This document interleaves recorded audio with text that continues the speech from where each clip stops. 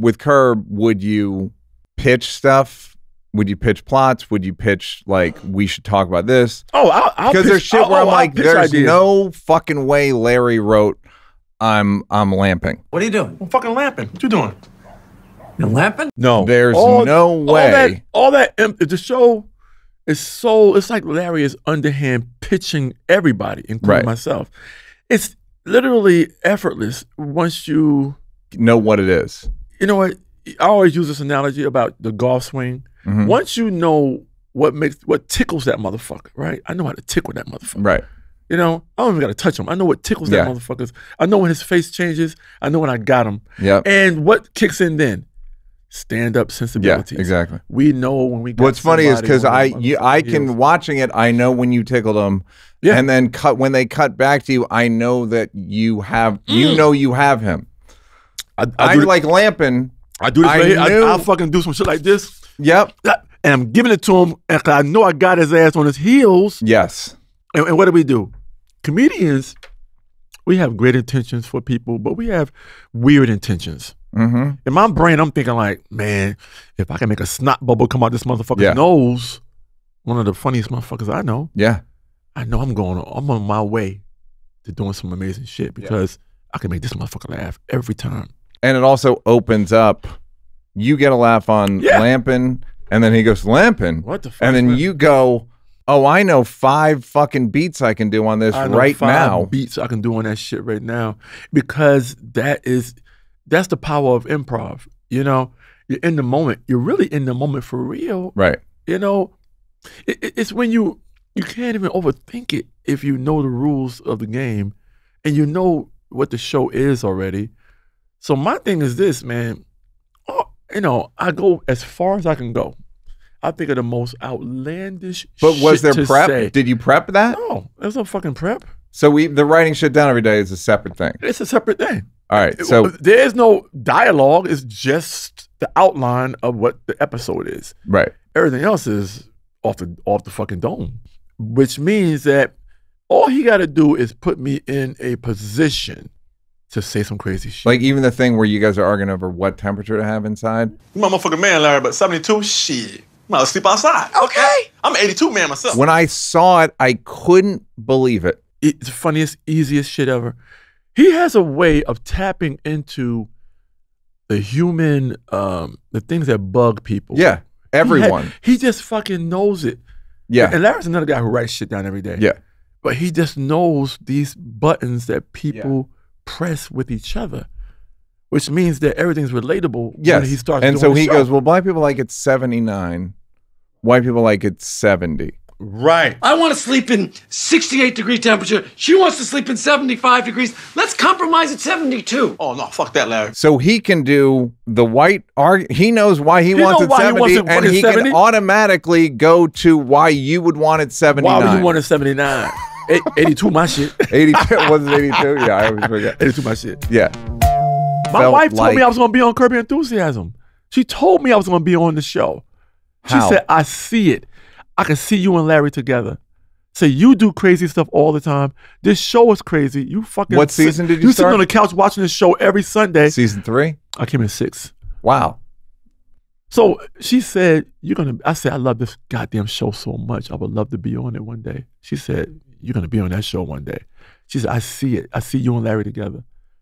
She said, you do the craziest stuff and you're not afraid to commit to. And did you audition?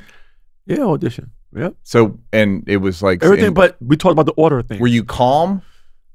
No, I was the cockiest motherfucking JB Smoove you ever, just as cocky as I am. Because here's what I believe. Number one, everything had to happen in order. If one thing is out of order, it changes everything. I would never been in front of Larry David. You know? Yeah. SNL, 3 seasons, 4th season, didn't get renewed. Right? But I knew I wasn't going to get renewed. See, I go back to this shit. If you don't believe in fucking you don't have movement. And therefore you lose your patience because you want everybody to do shit for you. I knew when I fired my agent, I wasn't going to go back to SNL. I said, no fucking way. I have nobody to speak up for me. You need an agent to speak up for you, especially when they got other clients on the show. They got to be able to bring up JB Smoove and say, we need JB one more season. Or let's keep JB on. Yeah. You know? Someone got to speak up for you. You fire your fucking agent, guess what happens? That motherfucker don't speak up for you. Yeah. Well, it doesn't matter. They weren't doing anything anyway. I said, I know what's going to happen. I said, I can't take it no longer. I got to get rid of this motherfucker. He's fucking up my flow. I fired his ass, and I knew. I said, I just waited for the fucking shit to hit the fan.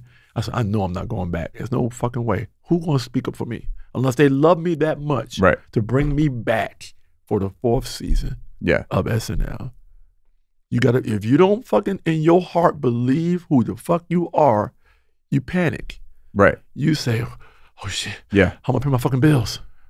How am I going to do this? By the way, I know plenty of people that felt that way. I know Chris felt that way. I've known points when Chappelle felt that way. Where you're like, fuck. But all right, so you feel like I felt that way a million times. I finally don't think I ever will again. But yeah. But you know what you do. You know how hard you work. Yeah. Right? It's just going to be replaced with something else. It's going to be replaced with something else. And here's another thing. Good people get good things. You know? Bad people do too. They do, but in a different form. Bad people get shit sometimes short term until they realize this motherfucker ain't shit. Right. People who... if you're good at the job. Yeah. If you're good, you'll get. You gotta plant seeds with people. Yeah. You have to build relationships with people long term. Yeah. And that's what the fuck I did. And like I said, being patient is a thing that you have to completely concentrate on all the time, because you have to know that move you just made, that chess move you made, is going to make sense later. What was the cocky? How cocky were you with Larry? How did you illustrate? I went in there as here's what I do when I go on auditions like that. I go in there as the character. Right. I went in there like they knew me already. I came in there as a character because I know I'm showing you their mannerisms. I'm showing you how the person walks, how they talk, all at the same time. Do-rag? Huh? Did you have a do-rag? No do-rag. Okay. I knew the mannerisms. You know what I mean? I knew how this guy could work for the show. And having been someone who watched the show, and someone who took improv in fucking 1989 at the fucking old improv comedy club. At how old we are. I know we're older than the motherfucker. Yeah. That improv comedy club on 44th and 9th. I took the improv class there, and guess what happened? After I took that class, that summer class, the club closed down. That was it. That was the exact I was supposed to make it in there before that improv class went away. Right. You understand? So all this, the order of things started in 89. No, before that. Order of things happened when I quit that fucking job and I had a newborn. Well, the order is 89, and then your daughter's born in 94. I'm just saying, the order of things, 93. 93, okay. The order of things happens. I had to get that improv class in. Yeah. Right? I had to see what the animal was. Right? Then I had to realize that I got to get the fuck out of this job. I got to get the fuck out of here, too. There's a line in the Quran, the Muslim holy book. Yeah. Some of the effect of the hoarding of money is the act of a faithless man, right? There's something about like just doing stuff to do it. That's the act of a faithless man. Like, and not being patient. Things got to be calculated. But in order for them to be calculated, you got to believe in what the fuck you do. Yeah. It's particular. And that's why I bring up the improv class, because without that improv class, that little tool, right, goes in my toolbox. Until 2000. But that allowed me to perform in that manner.